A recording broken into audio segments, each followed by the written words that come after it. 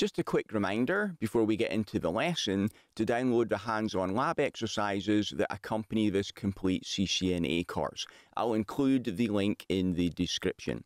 Also remember to subscribe and hit the notifications bell so you don't miss any of the lessons in the course. Okay, let's get into it.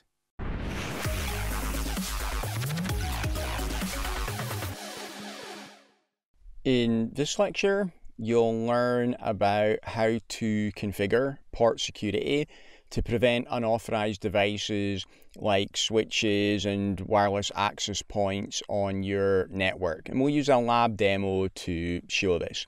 So I've got Packet Tracer open here. I've got switch 1 with a couple of PCs plugged in, PC1 and PC2.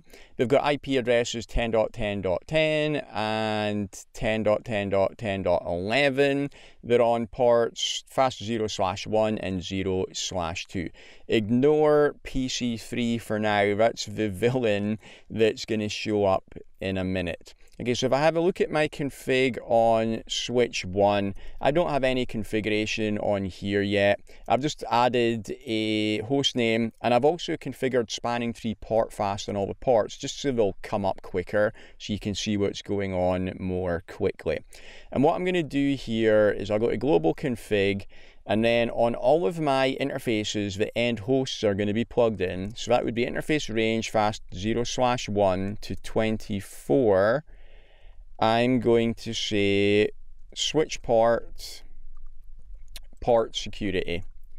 And then that is going to give me an error message because I can't put it on a port which is a dynamic port. I need to configure them as access ports first. So I've still got the range selected, so I can say switch port mode access to make them access ports, and then I can try the command again, switch port security, and it takes the command now.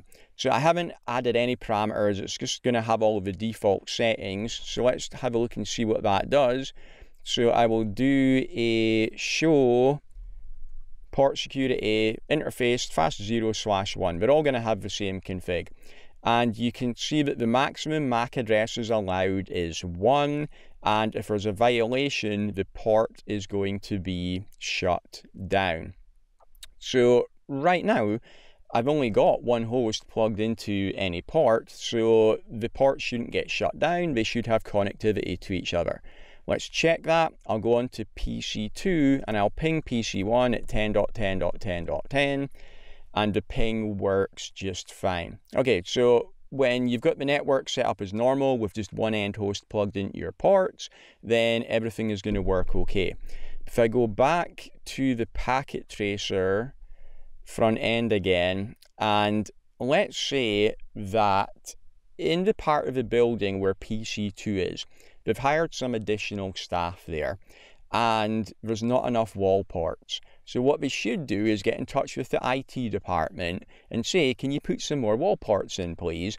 But you know that sometimes users do things that they shouldn't do and take things into their own hands. So let's say that the users down here, what they do is they remove the cable connected to PC2. So let's take that out. And then so that they can get additional hosts plugged in there, they add an additional switch in that part of the network. So they put a switch in here, and then they cable the host that was there already, they cable that into the switch, and the new host, they cable that into the switch as well, and then they've still got the network cable that was plugged into PC2 before that they know was live on the network, so they plug that into the switch. So that was on fast 0/2 on our switch 1, and they plug that into their new switch. And they think, great, we've got all of our new hosts are on the network now. But if we go on to PC3, and from PC3 we ping 10.10.10.10, the ping is going to fail because port security on switch 1 sees that that is an additional MAC address. There's now 2 MAC addresses trying to send traffic into fast 0/2. It's going to shut the port down. Let's verify that by going on to switch 2 again. And I will do the same command again, show port security interface fast 0/1. Notice before the status was secure up and there was no violations. Now I can see that, oh, I'm looking at the wrong part. I'm looking at fast 0/1. Fast 0/2 would be exactly the same as that. So let's go on to the correct one, which is 0/2. And in here, before it was secure up, now I can see that it is secure shut down because there is a security violation. And if I do a show IP interface brief, I can see that it is showing as down on here now. Okay, so to get the interface back up again, I need to remove the offending host. So the reason we've done this now is that the port's going to be down. The users are going to get in touch with IT and say, hey, they won't tell you what they did, but you're going to hear about it now anyway because we've lost connectivity in that part of the network. So you will discover this. You'll go down there. If the rogue switch is still plugged in, you will go and cable everything back as it was. Possibly the users will have set things back anyway. So let's have a look. So back on here, let's say you go down there and the users haven't fixed anything. They've left it as it is. So we need to set things back as they were. So we're going to remove that rogue switch and then cable fast 0/2 back into PC2 as it was originally. We'll also get a new wall port put in that part of the building so that we can also cable switch 1 into PC3 as well.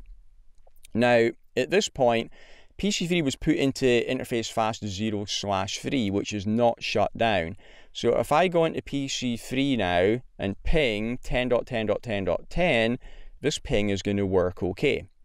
But if I go back onto PC2, and they were able to ping 10.10.10.10 before they started messing with the network, if I try pinging now, it still won't work because the interface is still error disabled. To bring the interface back up again, an administrator has to go onto the switch and go onto that interface. So I'll go config T, interface fast 0/2, do a shutdown, and then a no shutdown, and that will bring the interface back into service. So if I now do a show port security interface fast 0/2, I can see that it is back to secure up again now. And a show IP interface brief, I can see that it is being back to up. So now if I go back onto my host, which was PC2, and try pinging again, the ping works again. Okay, so that was port security and how we can use it to stop users putting unauthorized wireless access points and switches onto the network. Thanks for watching. If you'd like to get the complete course ad-free right now, then you can enroll in my CCNA Gold Bootcamp by clicking the link above my head or in the description. It also includes full study notes, quizzes, and 150 pages of additional troubleshooting labs you can't find anywhere else.